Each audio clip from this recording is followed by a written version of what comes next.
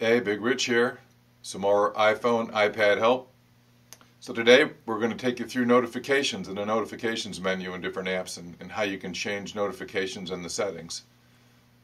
Hope that helps, Mom. She always wonders what those red dots are on the app, so this might give her a little clue as to what they mean.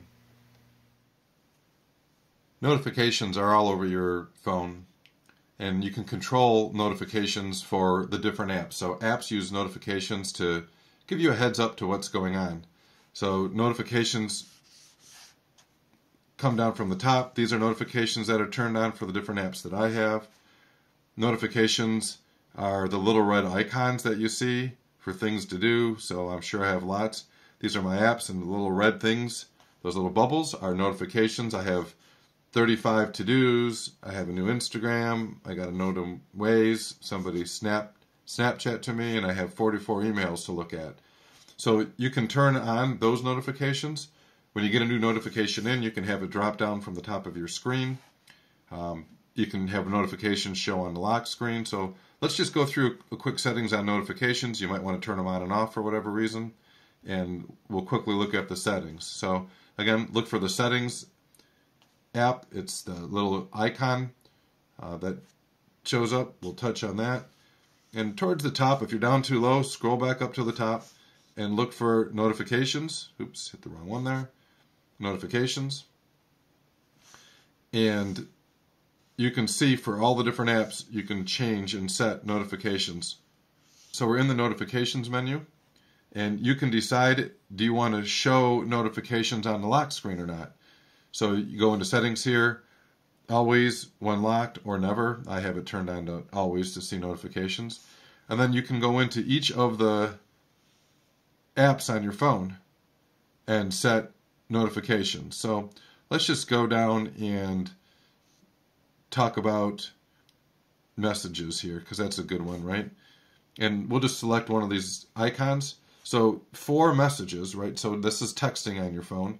Do you want to allow notifications or not? So you can turn them all off if you'd like, or turn them back on. You can decide the sound for the notification and change the sound and what it's like. So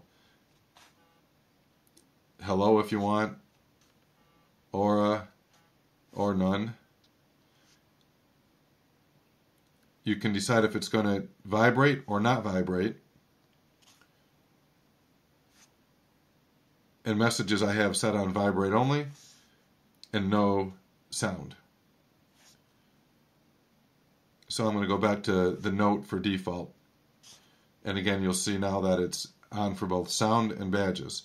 And then you can scroll a little further and say badge app icon. That's that little red bullet on the screen. Do you want to see it or not? That turns off the badge app icon. So there won't be a little red bullet with the number of messages that you have. Do you want to show this in CarPlay? So again, if you connect to CarPlay in your car, you can turn it on and off in CarPlay if you'd like.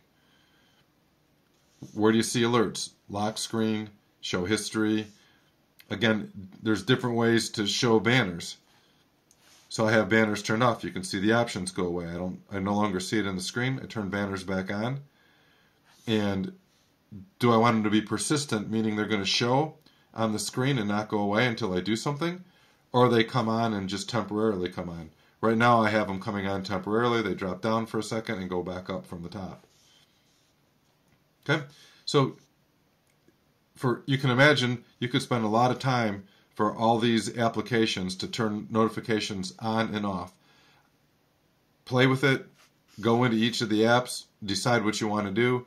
My guess is you'll want a different level of notifications for each of the apps that you have. You also notice at the bottom you can turn off Amber Alerts or emergency alerts. I know at work or in the house it's kind of funny, but everybody has Amber Alerts turned on. Matter of fact, one went off on my phone this morning. And you just hear buzzing going everywhere.